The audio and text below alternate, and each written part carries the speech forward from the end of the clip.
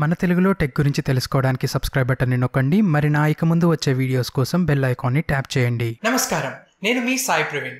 ఈ వీడియోలో మీకు చెప్పబోతున్నాను స్నాప్డ్రాగన్ మరియు మీడియాటెక్ ప్రాసెసర్స్ గురించి. మిమ్మల్ని టెక్నికల్ స్పెసిఫికేషన్స్తో కన్ఫ్యూజ్ చేయకుండా సింపుల్గా ఇన్ఫర్మేషన్ని అందిస్తాను.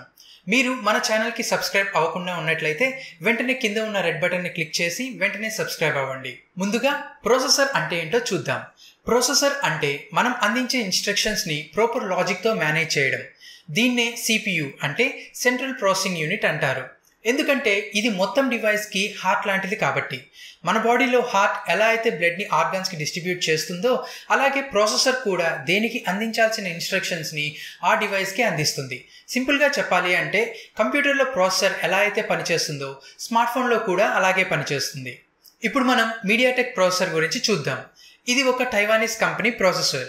దీనిలో ఎక్కువ కోర్స్ ఉంటాయి, అంటే ఆక్టాకోర్, హెక్సాకోర్ ఎట్సెట్రా. ఆక్టాకోర్ అంటే ఒక ప్రాసెసర్లో 8 ప్రాసెసింగ్ యూనిట్స్ అన్నమాట. ఇవి ఎంత ఎక్కువ ఉంటే ప్రాసెసర్ అంత త్వరగా ఇన్స్ట్రక్షన్స్ని ప్రాసెస్ చేస్తుంది. ఫైనల్గా డివైస్ అంటే స్మార్ట్ ఫోన్ ఫాస్ట్గా ఉంటుంది. ఎప్పుడైతే కోర్స్ ఎక్కువగా ఉంటాయో పర్ఫార్మెన్స్ కూడా ఎక్కువగా ఉంటుంది. కానీ ర్యామ్ కూడా ప్రాసెసర్కి సపోర్ట్ చేసినప్పుడు మాత్రమే. ఎక్కువ కోర్స్ ఉన్న ప్రాసెసర్కి తక్కువ ర్యామ్ ఉన్నట్లయితే ఫైనల్గా డివైస్ కూడా స్లోగానే ఉంటుంది.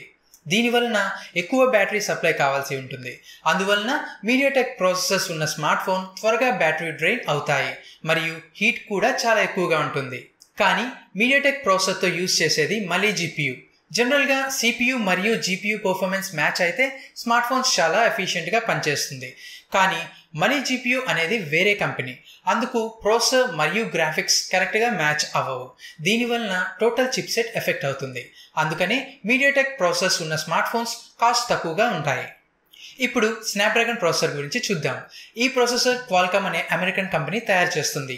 ఈ చిప్సెట్లో ఒక ప్రాసెసరే కాకుండా Adreno GPU, image processor, media processor, digital signal processor, cellular modem unit, wifi module, GPS module అన్నీ ఒకే చిప్సెట్లో ఉంటాయి. అందుకే స్నాప్డ్రాగన్ చిప్సెట్ని SoCs అంటే సిస్టమ్ ఆన్ చిప్ అంటారు. ప్రతి ఒక్క పనికి ఒక మాడ్యూల్ సపరేట్గా ఉంటుంది కాబట్టి స్నాప్డ్రాగన్ చిప్సెట్ ఉన్న స్మార్ట్ ఫోన్ పర్ఫార్మెన్స్ మరియు బ్యాటరీ లైఫ్ ఎక్కువగా ఉంటుంది. మీడియాటెక్ ప్రాసెసర్తో కంపేర్ చేస్తే హీట్ కూడా తక్కువే. ఎప్పుడైతే CPU మరియు GPU అంటే అడ్రినో గ్రాఫిక్స్ ఒకే కంపెనీ మ్యానుఫ్యాక్చర్ చేస్తుందో అప్పుడు 2 యూనిట్స్ పెర్ఫార్మెన్స్ మ్యాచ్ అవ్వడానికి పాసిబిలిటీ ఉంటుంది. ఫైనల్గా టోటల్ స్మార్ట్ ఫోన్ పర్ఫార్మెన్స్ మంచిగా ఉంటుంది. ఇప్పుడు మనకి లేటెస్ట్గా ఉన్న స్నాప్డ్రాగన్ చిప్సెట్ వర్షన్ స్నాప్డ్రాగన్ 845.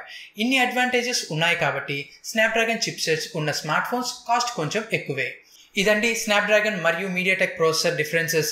ఈ వీడియో కానీ మీకు నచ్చినట్లయితే లైక్ చేయండి, షేర్ చేయండి, కామెంట్ చేయండి. మరిన్ని వీడియోల కోసం నా ఈ ఛానల్ని సబ్స్క్రైబ్ చేయండి. నేను మీ సాయి ప్రవీణ్. నమస్కారం.